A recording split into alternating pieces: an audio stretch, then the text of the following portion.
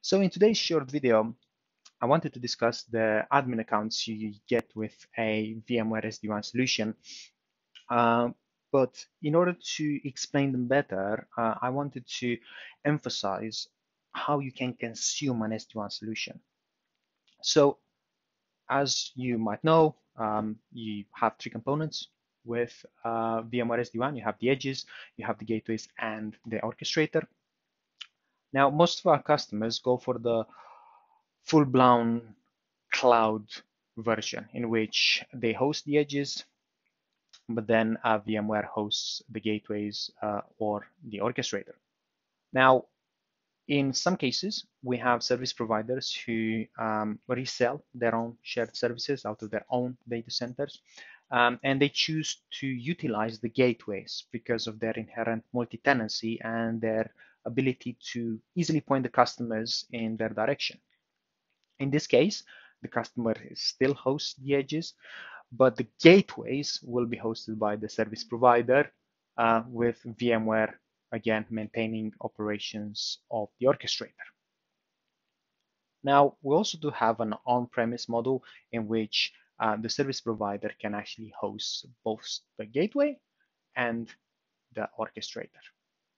Now, with this in mind, you already start seeing that we have three stakeholders involved here, right? We have the end customers themselves, we have the partners and service providers, and we have VMware.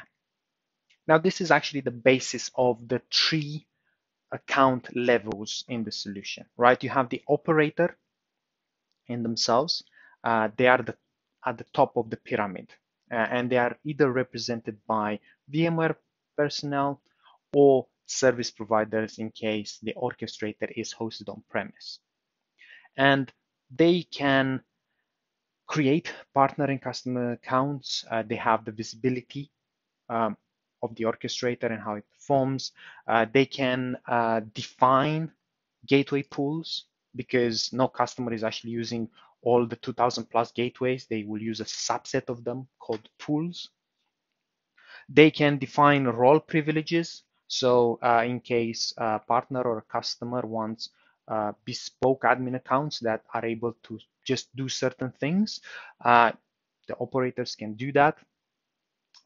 They can manage the edge licenses and also the images.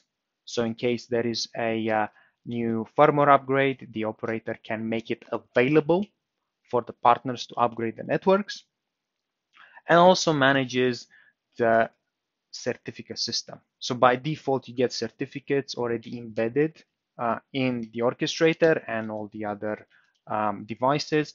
But if you host the orchestrator on-prem, you'll be able to upload your own certificates. Now, going down a level, you get the partners. So the partners manage and create the customers here. They can grant access to different things, such as, for example, VMware support. They can monitor events and help with troubleshooting and even offer a fully managed service. Now, by default, partners can choose gateway pools that are set by the operator and assign them to different customers, and even potentially request new gateways to be assigned to those pools. However, if the operator allows them to do so, the partners can create their own gateway pools, especially important if they host their own gateways.